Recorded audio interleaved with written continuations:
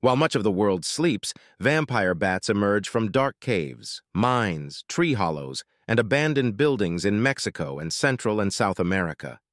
Vampire bats glide stealthily through the night air as they search for food. Like the legendary monster that they're named after, these small mammals drink the blood of other animals for survival. They feed on cows, pigs, horses, and birds.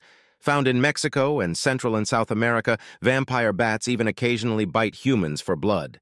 But it's very rare. Rather than sucking blood like a vampire, these bats make a small cut with their teeth, then lap up the flowing blood with their tongues. The animals are so light and graceful that they can sometimes drink blood from an animal for more than 30 minutes without waking it up. The blood sucking doesn't even hurt their prey. Vampire bats have special adaptations to help them with the special way they feed.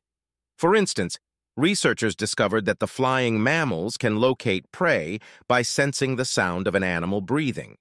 These bats can even recognize the breathing patterns of one animal, like a cow, and return to feed from it night after night. Unlike other species of bats, vampire bats can walk, run, and jump, which helps them attach to their prey.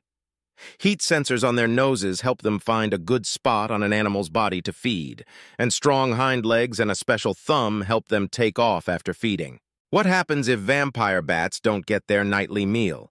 If they can't find blood for 2 nights in a row, they'll die.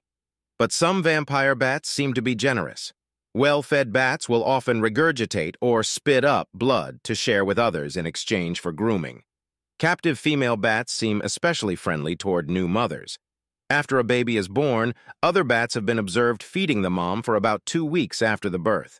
Even though bat bites don't hurt, vampire bats can spread a disease called rabies.